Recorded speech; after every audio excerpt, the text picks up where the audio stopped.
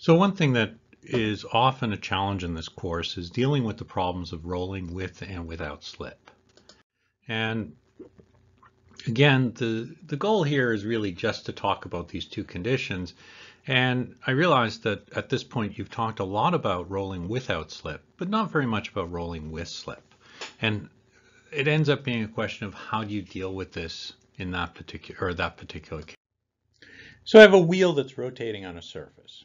It maintains contact with that surface, and what will happen is that if the motion is rolling without slip, that point of contact over here, which is given by that axial coordinate right here, there we go. The motion is rolling without slip if the point of contact between the floor and the wheel don't move relative to each other. So if I write this there's the floor, there you go. I'm good at writing all I need. There is velocity of g, the center of mass, and the wheel is moving to the right. I have an axial system that's the standard one, with positive being counterclockwise for the moment, and x, y as shown in standard coordinates. But what happens is I can say, well, velocity of the point of contact C, right there, is going to be the velocity of floor plus velocity of contact with the floor, with respect to the floor. And so if I continue, if both are at the same velocity, velocity C and velocity of floor are equivalent. Velocity C with respect to the floor equals 0. Velocity of C equals velocity of the floor. And so both are equal to 0. Velocity of C, okay, so that's standard, again, standard vector approach, is just going to be velocity of g plus omega of the wheel cross RC with respect to g. That's your standard expression for relative velocity. Velocity C equals velocity g plus velocity C relative to g. We know that velocity of g, because it's at the center, is going to be in the I direction. Omega of the wheel is going to be k. And in this case, it's a negative value, but it's okay. I'm not writing that down. And RC with respect to g is going to be negative r, because it goes from g to point C. So that's that would be how you define it there. Velocity of floor equals velocity C, which equals 0. So I can say 0 equals velocity g in the I plus omega of the wheel k cross with rj and minus rj. And if I do that, I end up with velocity of g in the I direction equal plus omega I, or omega of the wheel times r equals 0. And so omega of the wheel is going to be minus vg r. So kind of what I expect, and it's sort of how I draw it in this figure, but it will be a negative value because it's clockwise. If I look at the other terms, so if I look at acceleration, I still have the same conditions, and I'm going to leave everything as it is. And I'm going to look at velocity c with respect to the floor. That's equal to 0. Acceleration tangential at the point of contact is the same, because they're both moving in the same direction. So acceleration c with respect to the floor in the t direction, tangential direction, is equal to 0. And so that kind of gives me a 0 again. And both of those are equal at that point.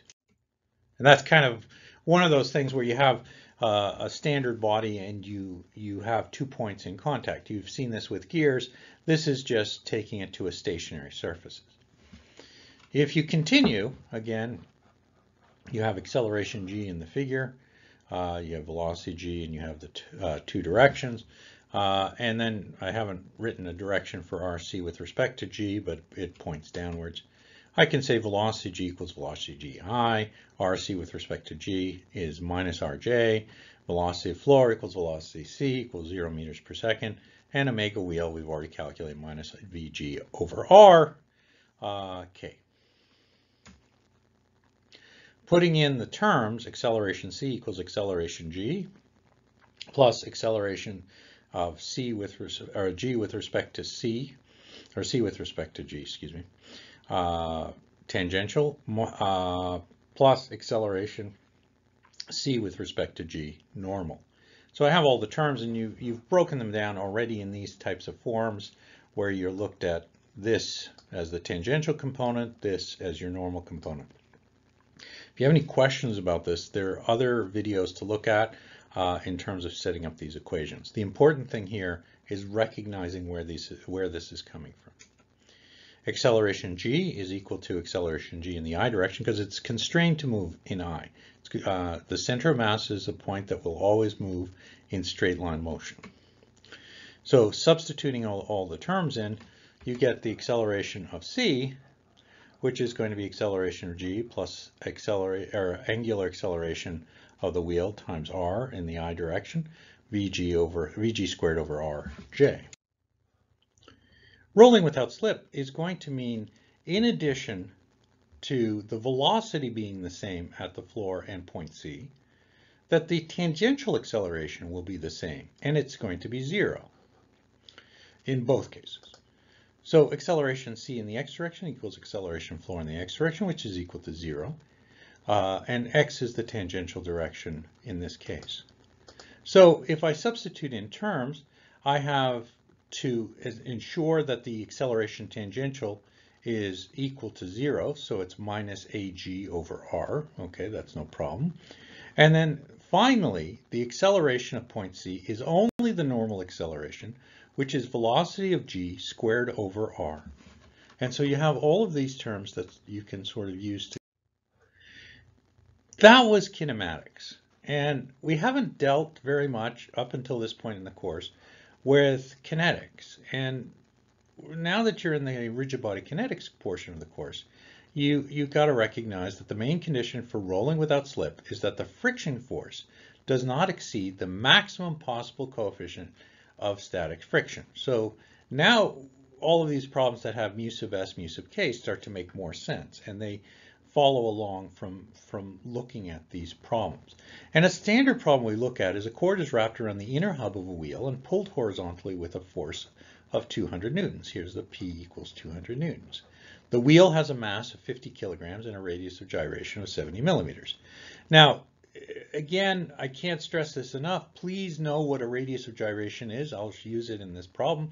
But this is one of those things that's really important to know.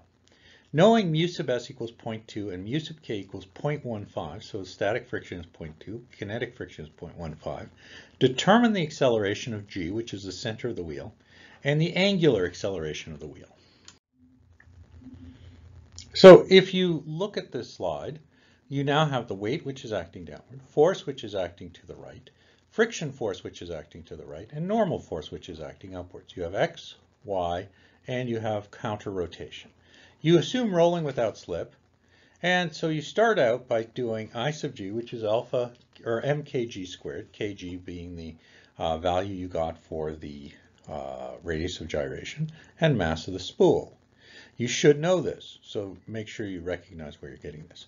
Ag, I'm not going to do this right now as a vector, but it's alpha r and 0.1 meter alpha. If I do sum of moments about point C, it makes it a little bit easier. I've got everything except P, which is eliminated. So P becomes 200 times 0.04 meters. MAG is 0.1 meter and IG alpha. Substituting all the terms, I get alpha of 10.74 rads per second squared clockwise, and I get AG, which is 1.07 meters per second squared I to the right. If I look at the forces, I can say normal minus weight, normal equals mg, and I get 490.5 newtons acting upwards. If I then substitute in for, no, that was the wrong way around. If I look at the forces in x, I have force plus 200 newtons, and I get a force of minus 146.3 newtons for friction. Okay, no problem. Everything's looking good. So does it really roll without slip? If I do that and I compare the tangential reaction to the maximum possible friction force, force max is mu sub s times n, and that's 98.1 newtons. So the force of friction that I calculated is really going to be impossible. So rolling without slip is not going to occur. And what will happen here is that you'll notice this friction force has now flipped directions, because in addition to rolling, it's now sliding to the right. And so the friction force has to oppose that motion.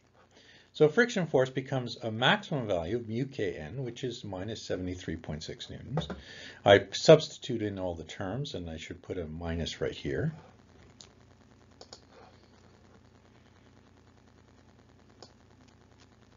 But it doesn't matter because I know what the directions are of this. And 200 newtons times 0.06 meters. If I substitute in all the terms and everything is done, then I will end up with alpha of minus 18.94 rads per second squared counterclockwise. And if I substitute in for the forces in the x direction, I've got 200 newtons. I have the force of friction, and I get an AG of 2.53 meters per second squared. Now, the only reason I'm doing this about G now is that everything is defined there. I have IG alpha plus MA times d sub g. D sub g in this case, the distance to g is 0. So it gets rid of the translation component. Rolling with and without slip requires careful checking. You're going to spend a lot of time on these problems. And I find it's hard to sort of run through them very quickly. And so I kind of encourage you to go back over the problems and make sure you're comfortable with what I did here. Solve for the case of no slip, then look at slip. You always do it the same way. It's the same procedure for all of these problems. It's also important, and it's something that sort of has been drilled into you probably by this point, you have to draw really good free body diagrams. The course depends on it. Your understanding of the course material depends on it also. Thank you, and have a great day.